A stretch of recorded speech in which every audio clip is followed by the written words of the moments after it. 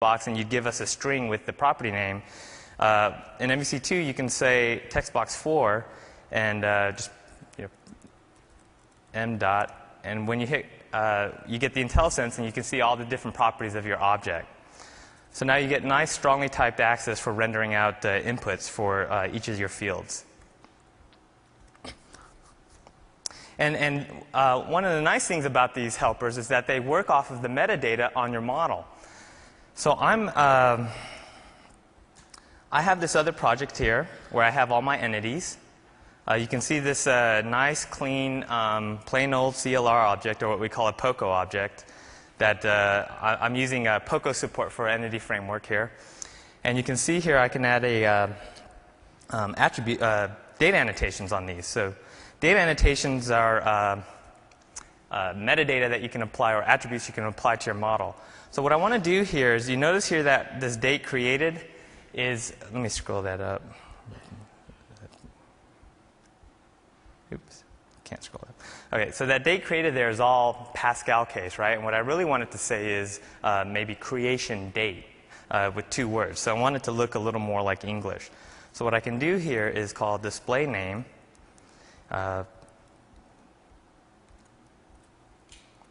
And creation date.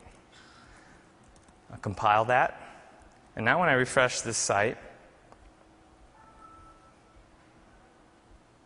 you can see here that the label for method in my view, so I'll just show you that down here. We have this label for method against the property, which renders out the label. That label for reads the metadata that we applied to the model and applies that to the field. So now, so what I've shown you here with the add view was in MVC1, but the whole strongly typed helpers is all in MVC2. So another thing we can do now, though, is we can get rid of all this code. Let me just make sure I don't get rid too much. Here we go. I'm just going to get rid of all these little divs.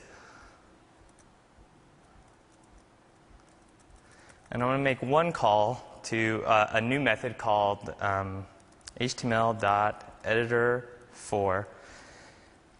And editor4 is also takes in an expression against your model. So I could say model such that model dot, and I could say I want an editor for the date created, or I want an editor for the date expired. But in this case, what I want is an editor for question. So I could either say model such that model, which looks weird, or we just provided a simple overload, editor for model.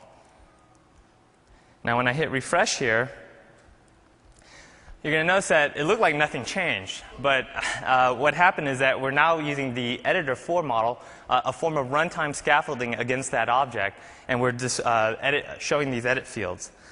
So to prove that that's working, let's add another attribute to my model. So one of the things you see here is that I have this ID field, which is the primary key. And I don't want people editing the ID field. So I'm going to use a hidden input on that guy.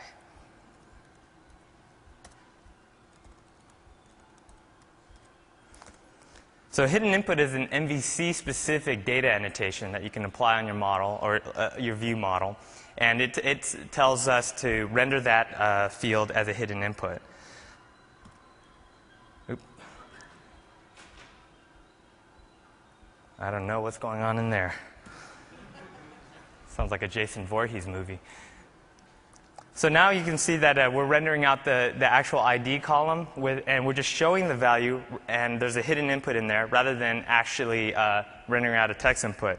And I can even control that a bit by just saying, let's see, oops.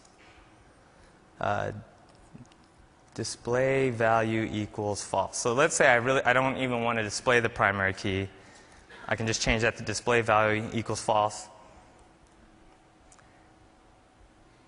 And now we're hiding that.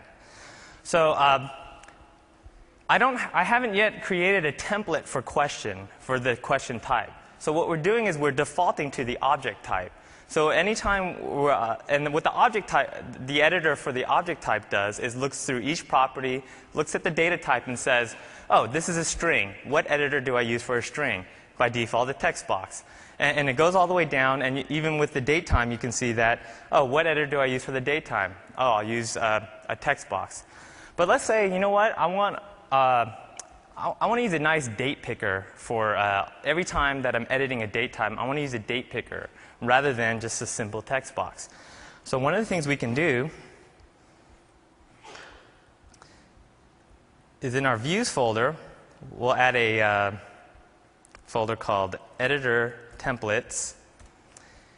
And then I'm going to drag in a template I created ahead of time called datetime.ascx. So just blanking. What's the Windows Zoom keyboard shortcut? Windows plus? There we go. So you can see here I have this, thank you. I have this datetime.ascx file. So this is a template for datetime. And by convention, the name has to match the data type. So when we're rendering a datetime, we'll look for datetime.ascx in this editor templates.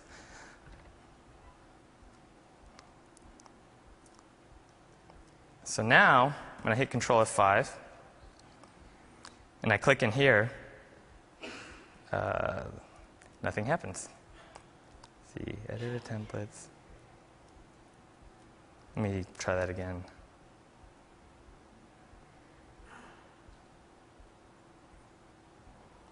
There we go. I must not have refreshed correctly. So now we get this nice jQuery UI widget here where we're using that for selecting the date time.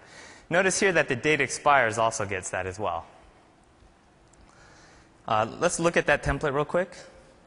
So this template is just a simple view user control. So much like anytime you create, if you've ever created a view partial before, it's the same thing.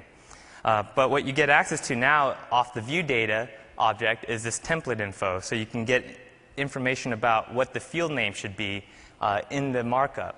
And the reason that's important is that you might have an object with a complex hierarchy and you have this nested object and the name is really hard to figure. You don't know the name ahead of time, so you can go in here, get this template info, and create these templates that are easily reused throughout your site.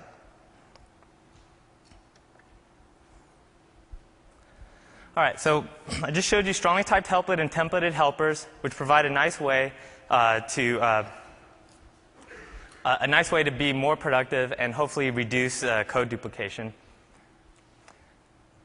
And another thing that does that is validation. So with MVC1, we didn't include any built-in validation. With MVC2, we have validation that's based on data annotations, and a lot like what you saw in dynamic data again.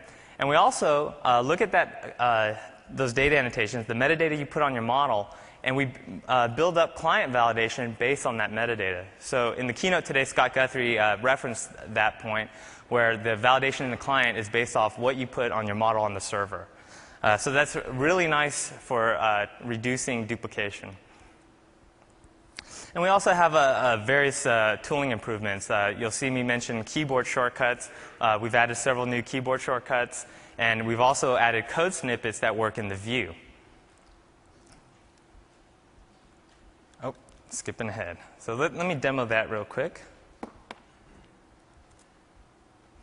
So what I want to demo now is validation. So let's go back to this form and let's just clear out. Oh, whoops. 1, 2, 3. There we go.